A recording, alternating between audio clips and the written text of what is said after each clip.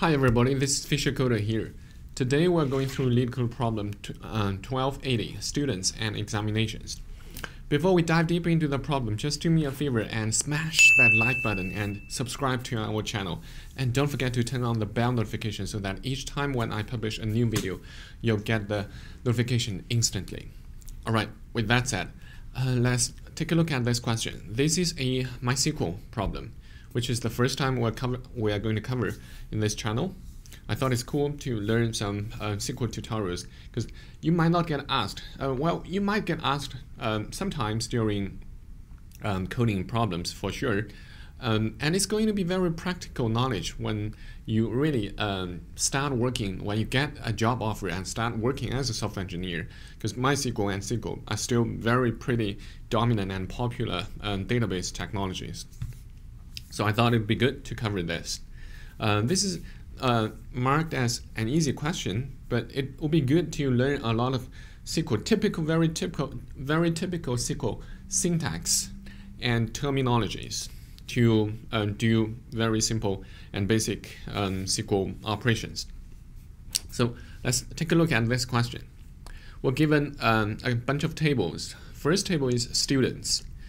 It has two columns. One is student ID, the other is student name. Student ID is of integer type, student name is varchar type. That's the first table. Very straightforward and very descriptive column names as well. Second table is subjects. It has two columns as well. Oh, it has only one column, sorry. There is just a subject name. It's a string, varchar. Third, we have the final table, which is called examinations. It has two columns, student ID, student name, which let's take a look here. Yeah, student ID is an integer and student name is a varchar. This is very common this is like a simplified use case of real world scenarios, but it's good enough to test your SQL knowledge and skills. We can take a look at some sample data here. Student ID, students table has these IDs, for example, and student name is Alice, Bob, John, Alex. Subjects table, math, physics, programming. Examinations table, very straightforward as well. Student ID 1, which means this student with ID 1 has taken this subject, math, physics, programming, and math again, and math again. So student with ID 1 has taken math 3 times. So the result table, what the problem wants us to do is to do some transformation and operations on the given 3 simple tables and generate an aggregated view of the results looking like this. So see, student ID with this name has taken this subject exam 3 times, as we just saw, right? And Alice, Alice is the student name with her ID 1 has taken physics exam twice, has taken programming test once. So you see it's ordered by student ID first and then student name, which is exactly what the problem is asking us to do. So order the result table by student ID and subject name.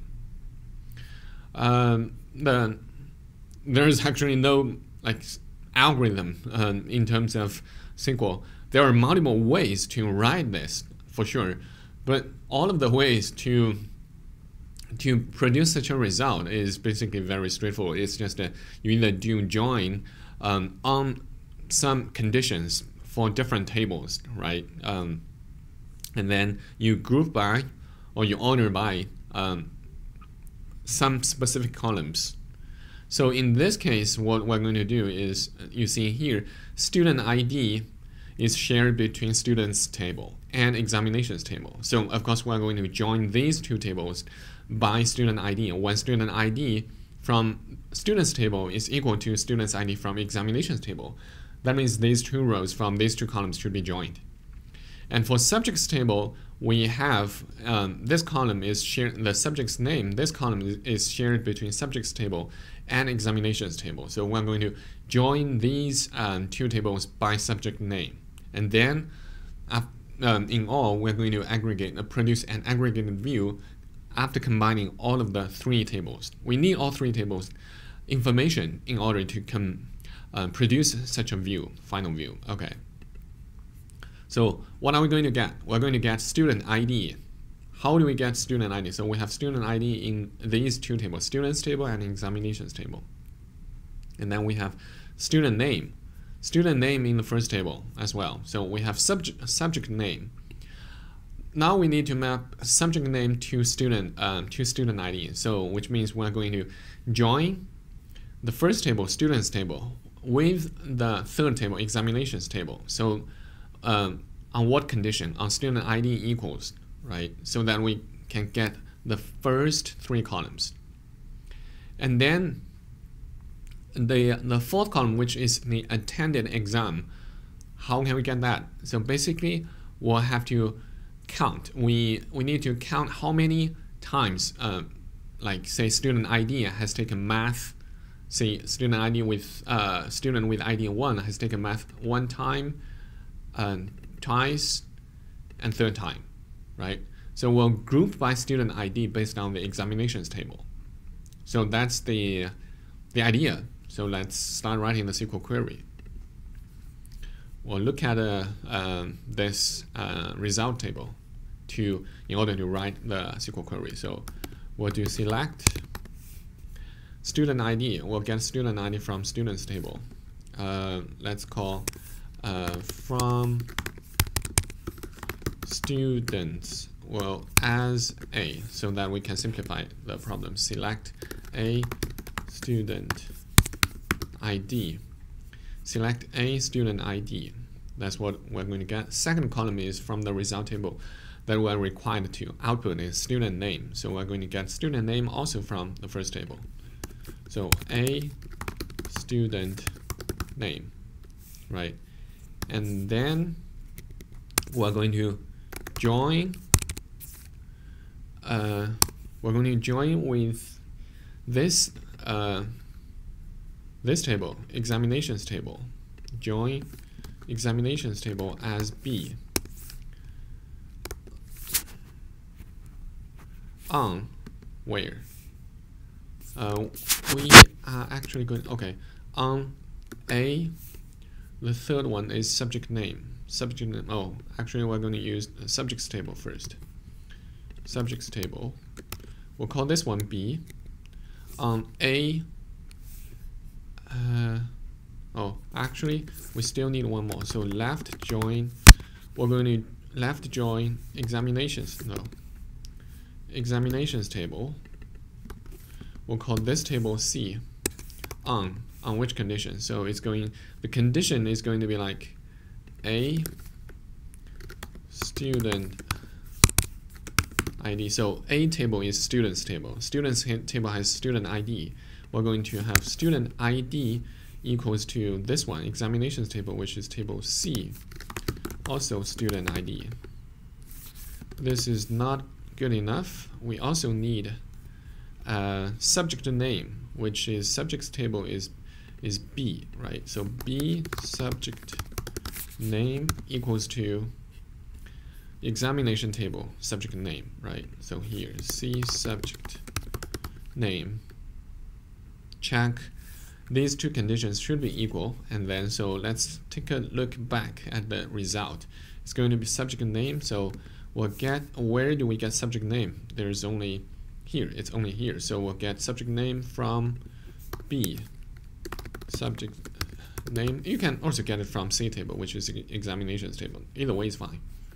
And then the final table is the final column. The fourth column is attended exam. Copy this. How can we get attended exam? Which we just said, it's basically a count of the subjects in the examinations table, right? So math appeared 1, 2, 3 times for student with ID 1. So we're going to count. So it's going to be count subject name as attended exams, right? That's it. From students table as A table, from join subjects table as B table, and then left join examinations table as C table. And then we're going to group by, so see here, we are grouping by student ID and student name. That's one of the requirements as well. So order the result table by student ID, order by what call it student ID. The second one is subject name. So subject name. That's it. So that it's the entire result before we output is going to be grouped by student ID and student name. Yeah. All right. This is basically the query that we just wrote based on the input and the output and the problem requirements that we wrote this query. We can take another look before we submit. Select student ID from A table, which is this table, and student name also from this table, and then subject name from B table. And we'll take account as a subject name. Okay, we need C, which is C table is this examinations table. Okay, and we missed an as here. Okay. From students table as A, join subjects table as B, and then left join examinations table as C.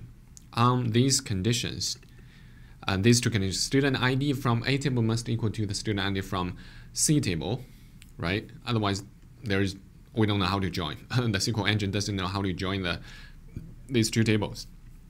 And then on another condition, which is subject name from B table equals to C table, and then we group based on says order the result table by student ID and subject name. As we can see from the table, it's really ordered by student ID and student name. So we'll just group them by student ID first and then by subject name. Now let's hit submit and see the result. It's judging. All right, it's accepted. It's 100, 100. Oh, okay, that looks cool. That basically concludes the tutorial for this LeetCode problem. A very basic but very handy and useful problem when it comes to real world. So please don't forget to smash the like button down below and subscribe to our channel as we continue to publish more and more tutorials to help software engineers and computer science majors to better prepare for software engineering coding interviews and to ace through coding interviews. That's it for this time. I'll see you guys in next tutorial.